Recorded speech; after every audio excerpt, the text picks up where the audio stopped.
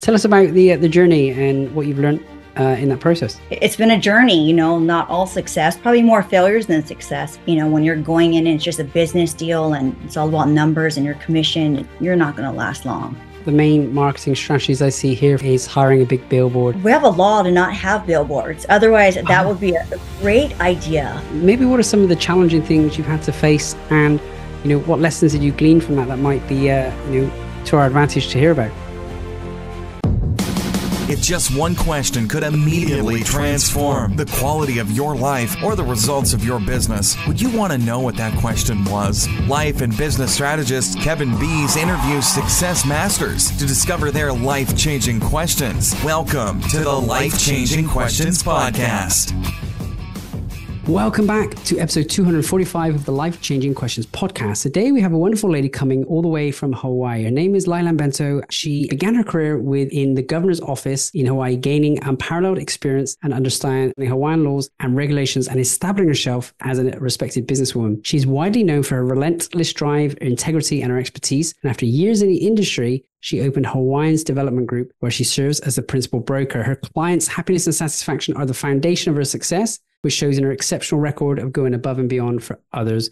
Now, she's incredibly proud of her Hawaiian home and heritage. Her love of the island and its people shines through in her character, making her an exemplary model of true spirits of aloha. So welcome. So glad to have you here today. Thank you. Thank you for having me on, Kevin. In the short time we've already been speaking before the podcast, I feel amazing connection with you. I can tell you're doing amazing things for the island and for the people that you work with. And of course, you've already mentioned, the desire to give back and your scholarship fund. So maybe tell us a little bit about what is life like there in Hawaii, and what is the business of real estate? How are things going there? Real estate is phenomenal. You have, it's always a strong market here in Hawaii. It may dip a little, but it won't ever fall off a cliff, just because Hawaii has one of the, strictest building regulations in the country. And so to be able to build, homes and developments here, it takes many, many years. And so the inventory is always, very, very low, even before COVID happened. And so that makes it strong. And then, we have a lot of US buyers as well as local buyers and many international buyers. In fact, we have an entire, there's actually an entire section there's many Australians that buy in Hawaii too. So you have the Asian market, Canadians, and then Australians that buy here. So the market is still strong. The median rate is up. Inventory is going up a little bit, but the median we would think would go down. It's still holding strong there. Yeah.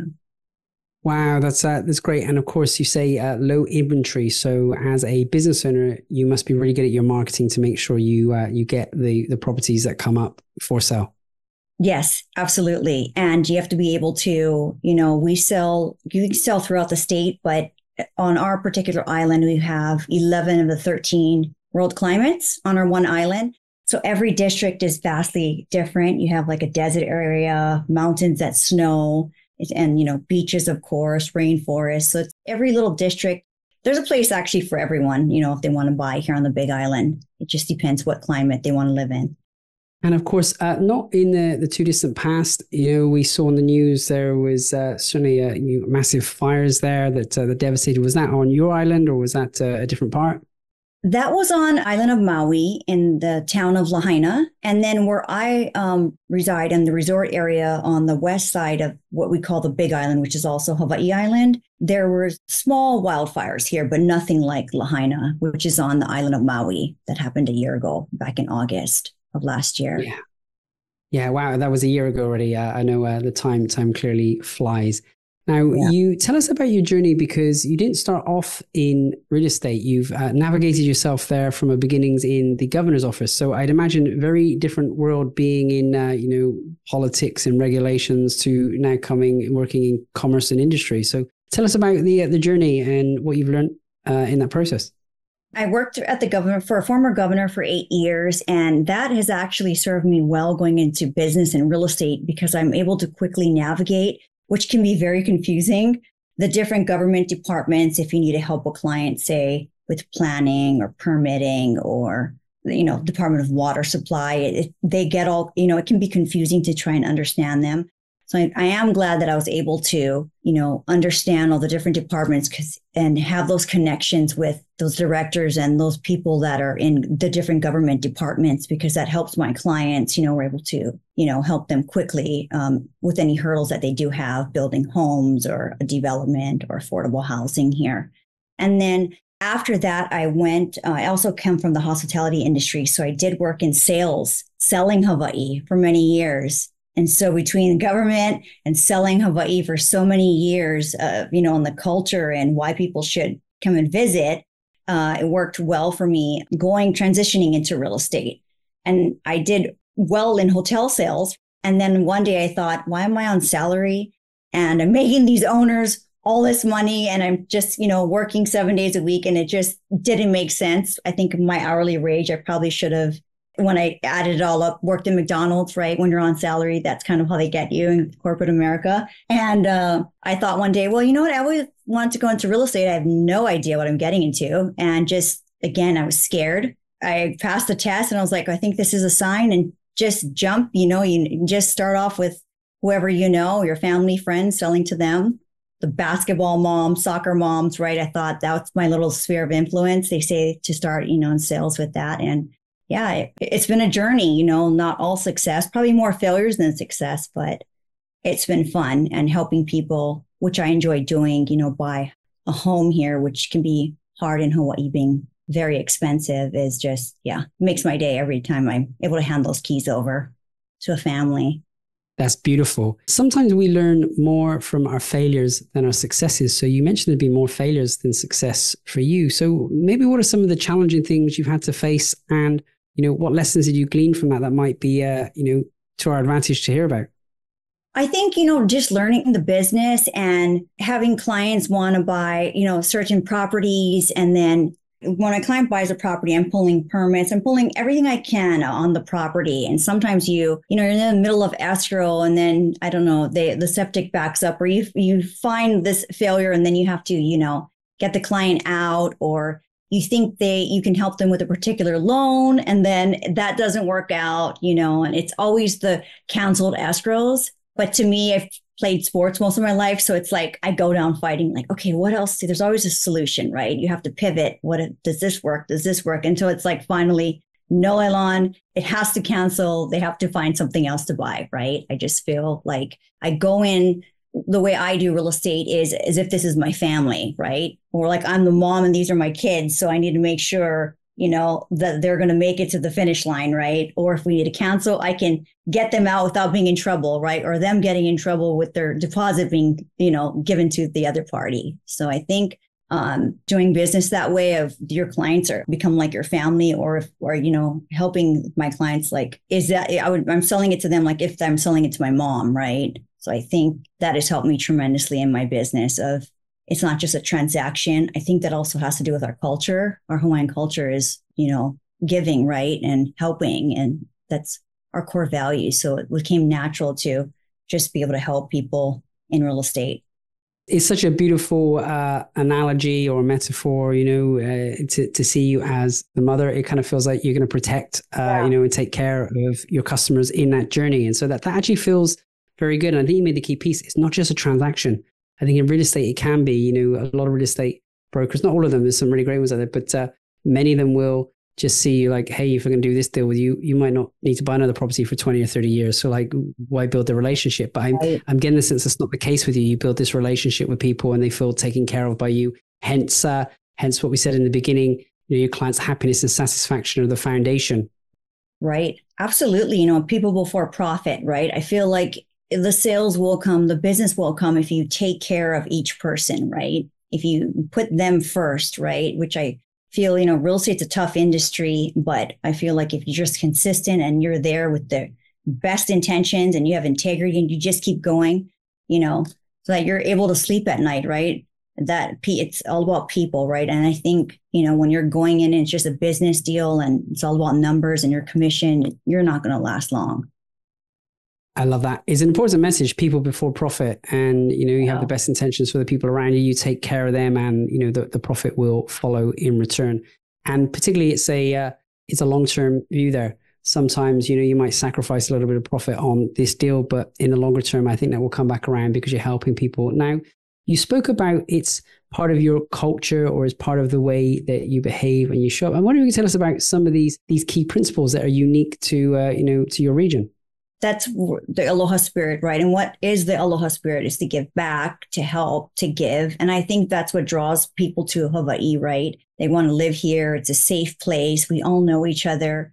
People are actually genuinely nice here, which I love about, not just being Hawaiian, but, when I lived elsewhere, I've lived in California and then I was dying to come back, right? It's very different there. And you can't just pick up the phone and someone knows you, right? So I think that, and then, we say ha means to be humble. So things like even this podcast, our culture, people have a hard time bragging about their success and stuff. And so that's part of our culture. And then also, just to give back, but also we're all raised with, there's a term, it's called kuleana. To have kuleana means your responsibility. So your responsibility as a Hawaiian is to give back to your community, to give back to your ohana, which is your family, right?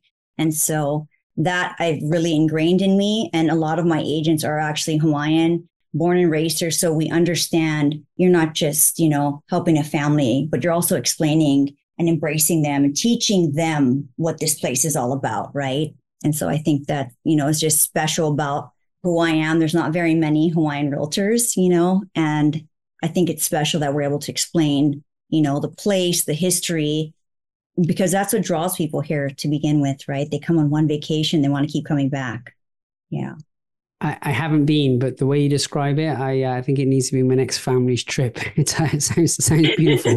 And so this philosophy of kuleana is, very important. You spoke about giving back. I know before we got on the call, we're having some conversations, about your daughter being off to university, and of course, the scholarship fund as well. So tell us about what you're doing there and how you're using this philosophy of kuleana to really make a difference with that.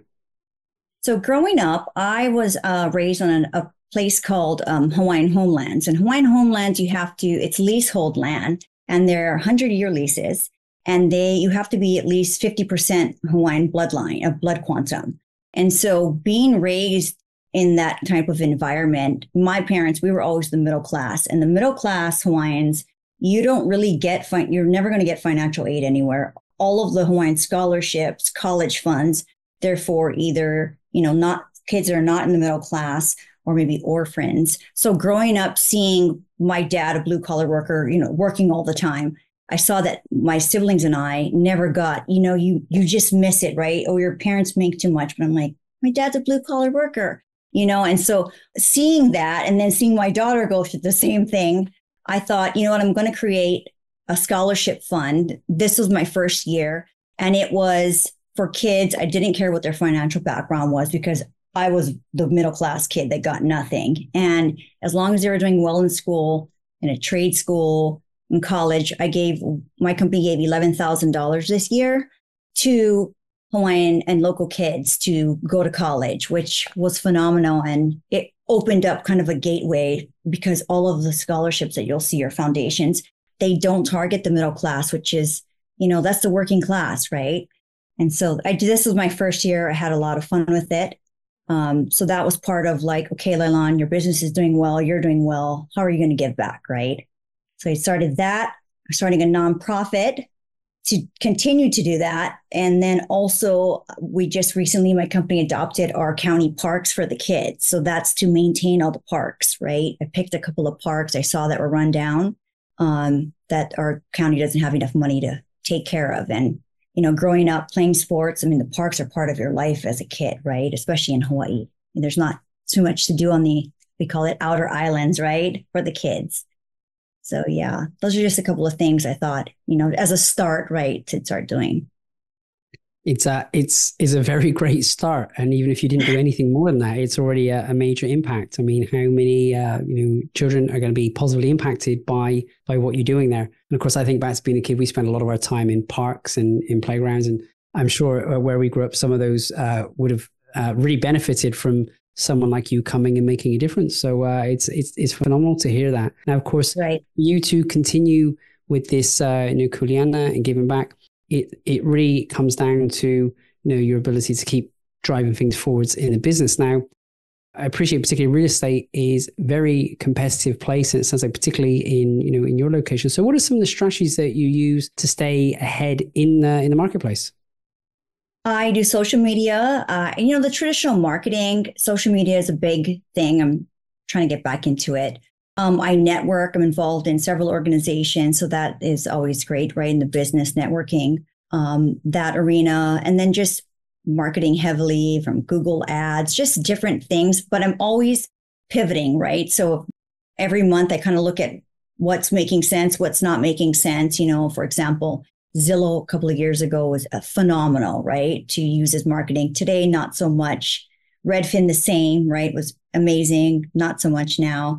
So I just looking at my business and trying to see and trying to change. I feel like not only ego kills business, but a closed mind closes business. I feel, it's going to keep you stagnant. When I got into real estate, it was such a big age gap.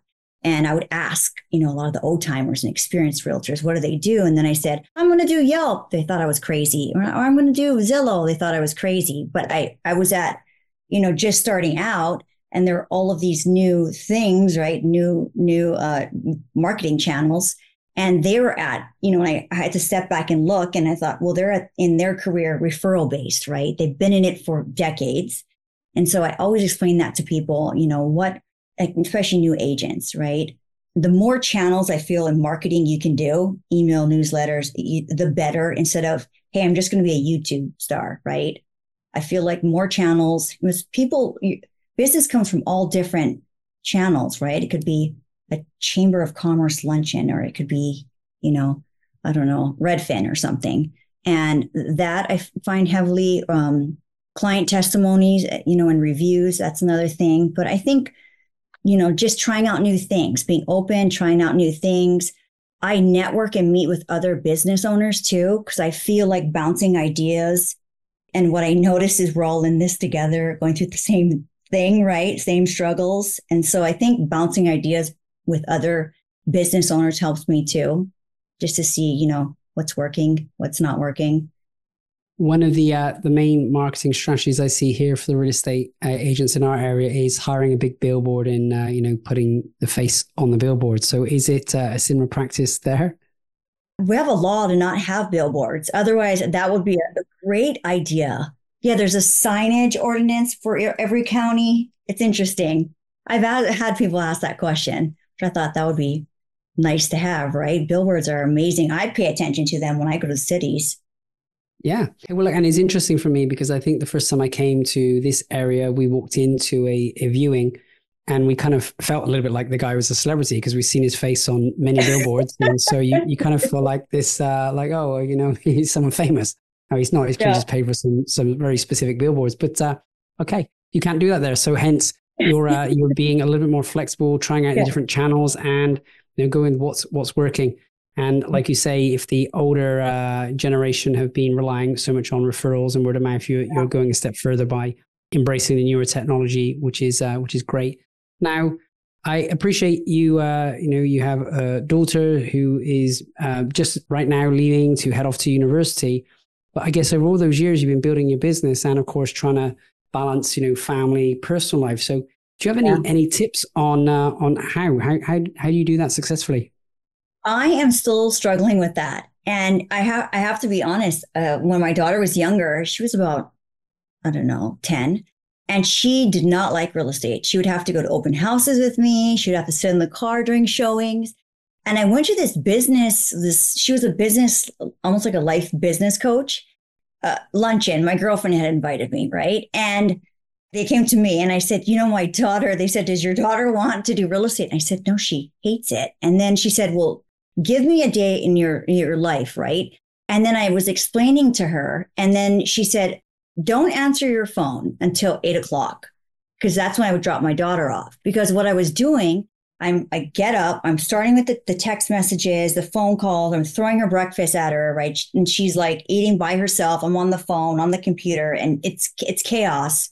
Instead of before she gets up, doing all of that, spending the time actually sitting down with her, having breakfast, because that's how I was raised. My mom was at home, right?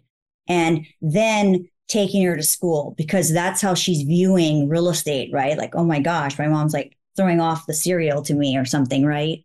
And so I had to really step back with that. And it made me look at it, as a mom in a different perspective, like, okay, you have to be aware of like, pay attention here, right? Instead of just get up in the morning, you're jamming already working. I've gotten a lot better. I've turned my phone on silent, so I'm not waking up at 3:00 on the phone. It just, your quality of life too, right? Of staying healthy, going for a run, just kind of, stepping out of that grind and then coming back into it, right?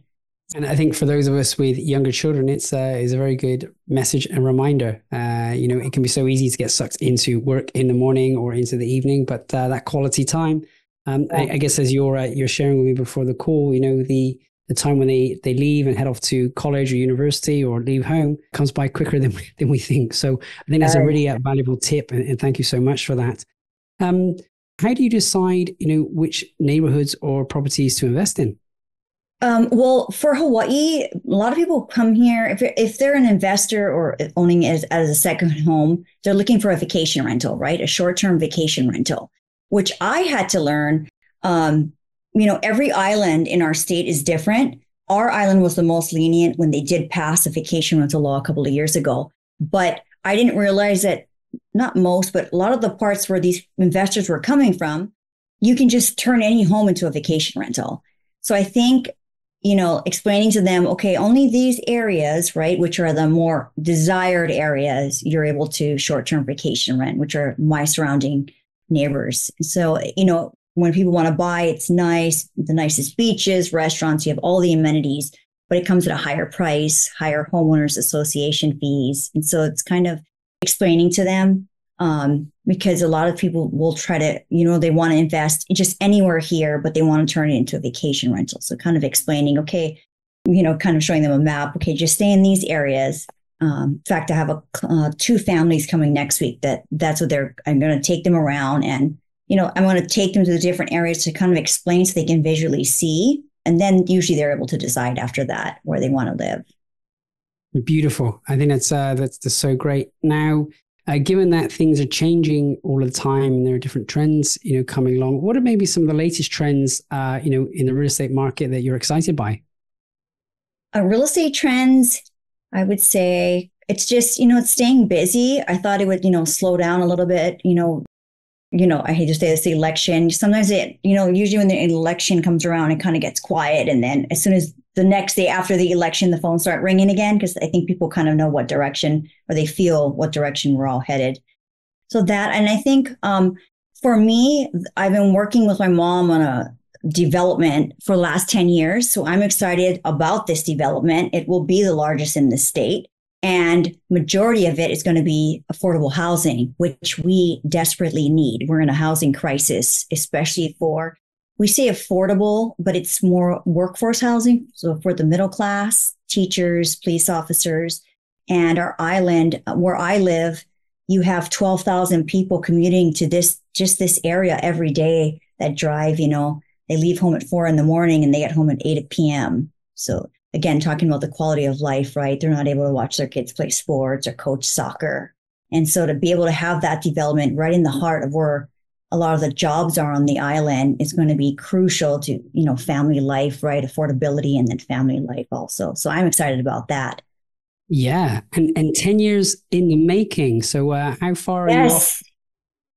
We're looking in a couple of months to start construction. So that will be exciting. I'm very excited to see that finally go, because our island desperately needs it. We have so many middle-class families leaving out of Hawaii because they can't afford it, and working 2 or 3 jobs. So if they're in the area that they're working, it's going to be phenomenal, I think. And so if construction starts, it sounds imminently, how soon before the development is complete? Are you talking, is this 1 or 2 years, or is this half a decade or something? They're looking to possibly go up to 6,000 homes. So that will take about 15 years in Hawaii to build. But as long as, you're having different, families constantly moving in. So I'm thinking maybe next year, the end of next year. And we have a database. I've had it for years. I keep adding on families, there's also on this side of the island, it's not just a lot of the jobs, but also many of the hotels, right? So that is a huge industry of employment. And they all live on the other side of the island. So I always explain to people, you can fit all the islands in Hawaii into our one island. That's how big it is. And so when people think, oh, just drive down the street home, it's like, no, it's like a 2-lane road crossing the island. Yeah. Yeah, wow. 6,000 homes. That's like significant. What an impact that's going to have on the region. And no wonder it's taken a decade of planning to create this. Right. And between you have so much red tape, right, between the county and state, which I understand because many decades ago, Hawaii had so much building, right? So many developments going up by the ocean, and it wasn't planned out correctly. And so now I think they're a little bit too strict, but they're trying to, within reason, develop the islands, which I can see that point too, right? We don't want to, if you've ever been to the island of Oahu where Waikiki is, it's just overcrowded and buildings on top of buildings. So I know they're trying to, be a little bit more smart about it, right? And have it planned out instead of just, approving buildings everywhere, which won't make sense. Yeah. Tell me a bit about your inspiration around this then, because it's one thing to sell real estate. It's another thing to go into a development project. It's especially one of this size. I mean, it's not a small undertaking. No, my mom is the listing agent, so she's pretty much spearheaded that. I started our company, Hawaii Development Group, with my mom, and she mostly handles that development side because there's so many moving parts, moving plates to just get a development going. There's so many people involved, engineering, architects, community involvement, the county, housing. It's just a big undertaking, but I've learned quite a bit of how to turn dirt into an actual subdivision, or subdivisions, I should say. Yeah. Yeah. Incredible. The amount of families that are going to be helped by it, significant. So that's really wonderful. Let's go to the core of the podcast. We say that the quality of the questions we ask ourselves impacts the quality of the life that we lead. With that being true, what's one question you've asked that's had the biggest positive impact on your life or the life of the people that you serve? I think I always ask myself, when I look at my goals, but I always ask myself, what's my why? I had a boss that taught me that many years ago, what is your why? And my why is, okay, what are you doing every day and why are you doing that? Right. And I feel like that just keeps me grounded of like, okay, am I reaching my goals? Why am I doing this? Okay, to better the life of my family and to better the life of my community, right? I think that keeps me going. I mentioned earlier, sometimes this summer it took me into perspective with my 21-year-old healthy child, an athlete her whole life, one of the fastest kids in the state, got diagnosed out of nowhere with multiple sclerosis this summer. So that question of why that I ask myself every day was like, okay, recentered me of, okay, now it's shifting of what is your why, right? Now you have this to deal with and, we're going to get through it. And so far, so good. But, asking yourself that question of why, right? Why are you doing this? What are you doing? I think really centers me every day. That's a question I always ask myself to make sure I'm keeping myself on track. Yeah, very clear. And I think it's important to stay on track and particularly as you face challenges in business, things change. You mentioned pandemics happening, property prices going up and down, interest rates going up and down, elections.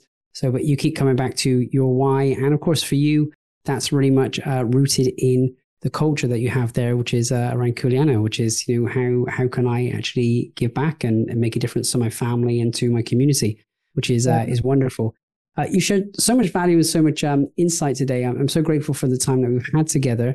For anyone listening, if you feel like you want to move to Hawaii or you want to purchase a property there or even reach out and get connected, then wherever you are, just click on the show notes there. There's links back to the website. If you can't click, then you can just check out lailanbento.com or type that name into any of the social media channels and you get there. Lailan, I wonder, do you have any final messages, anything you'd like to share with the community today?